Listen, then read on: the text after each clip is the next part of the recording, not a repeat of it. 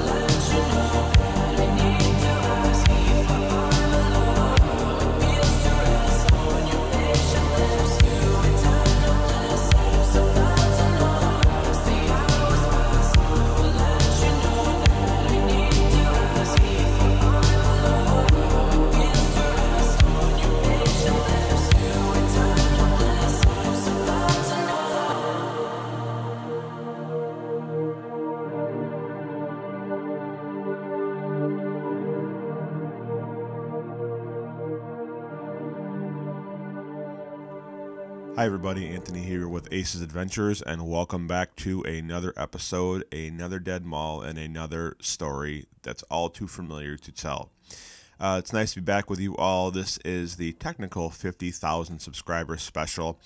I know that in 2022 I promised you a ton of content, and I have not fully lived up to that expectation. As I had mentioned in the previous video, I've just been very busy with my personal life. A lot going on. Work has been insanely busy, but not going to bore you with all of that. Here I am with another episode, and I have some bangers coming up, which we'll talk about in just a little while. Anyways, to the mall at hand. We are in Massepequa, New York, the Long Island area, just to the right of Manhattan in the Sunrise Mall, and once again in Massepequa, New York. Actually, ironically, if things go well, no spoilers, but this is a spoiler, the next video will also be on a Sunrise Mall in a completely different part of the country. Stay tuned.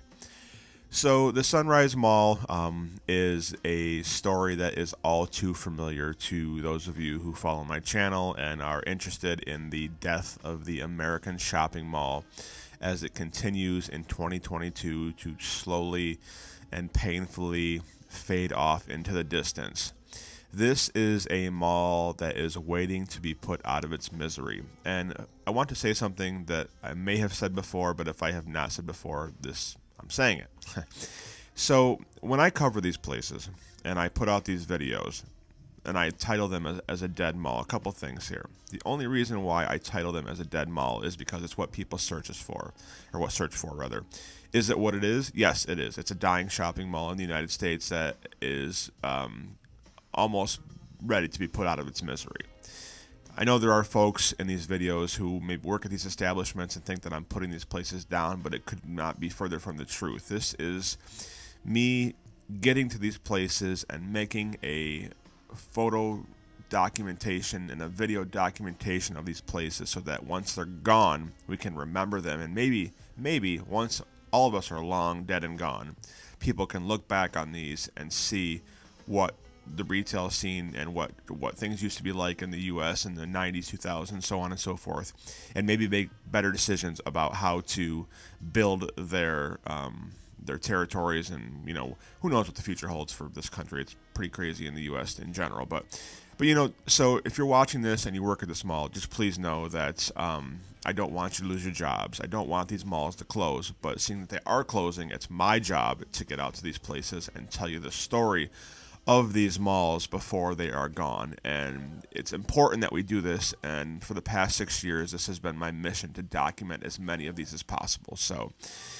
Babbling on here, let's talk a little bit about the actual history of the Sunrise Mall. So this mall opened in 1973, so it's just about 50 years old. Actually, it would have just had its coming up on its 50th birthday here the next year. It was originally anchored by J.C. Penney, which of course is closed.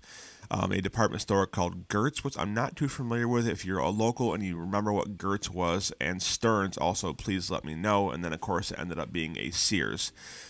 Macy's, and then E.J. Corvette, later Abraham and Strauss, and then Stearns, and then a Walmart, which we'll get into, were also on the property. And, of course, as you can see here as we're walking towards the end near the Macy's, this has the really, really cool and very rare, first time I have seen it, vintage Macy's font. So pretty neat to see that in a mall. So the mall currently still has a Dick's Sporting Goods, which has its mall entrance shuttered.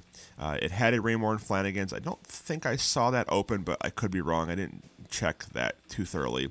And a Dave & Buster's, which does still have its mall entrance accessible.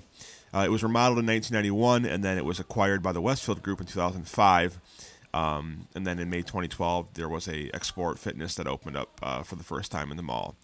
The mall has been owned by Westfield just up until recently.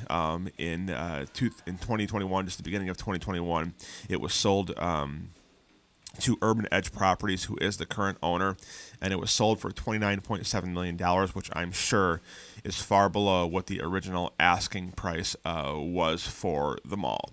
It's funny, too, how these properties, like the value of them just goes down and down and down, and the actual value of the materials we're in seem to change, like not so much that the building itself is not so much worth nearly as much as it once was. It's more so the land that it's on, kind of like how McDonald's is, where McDonald's owns all their own real estate and is the largest real estate holder in the world. Kind of like that. These malls kind of change from being about the neon and the brick and mortar of them to more so about the property themselves and what can be done from a physical standpoint, i.e. like changing it to a mixed development, so on and so forth. So the funny thing about this mall, too, is that it had a Walmart for an anchor, which is really rare. That's only happened a handful of times that I can remember in my travels visiting malls and whatnot. And it closed in 2015. And, of course, that obviously is not good for traffic. I'm sure traffic was already low at that time. But Walmart, ironically, sometimes we say that Walmart can kill small rural malls.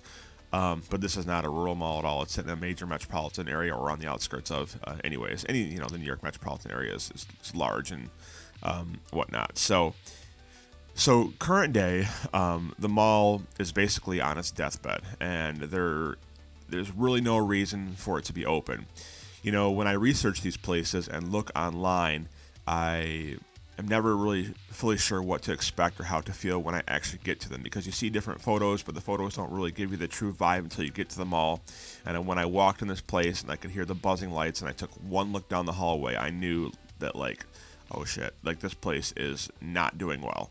And it's really only a matter of time. Now, as you saw in the opening clip, the koi fish, which kind of became famous virally online through, I think, maybe TikTok or something, are gone, which was kind of a bummer. I didn't get out here in time to see those. But the mall is literally on its last leg, and the owners, Urban Edge, are quite literally pushing people out the door. They're not renewing leases, and when I was walking through this property on a Thursday, there were several of the few remaining places left that had signs on their front of their business that said that they were in the process of moving or would be moving rather soon to a new location. So it's really only a matter of time before this place shutters, and I'm glad that I got to check it out.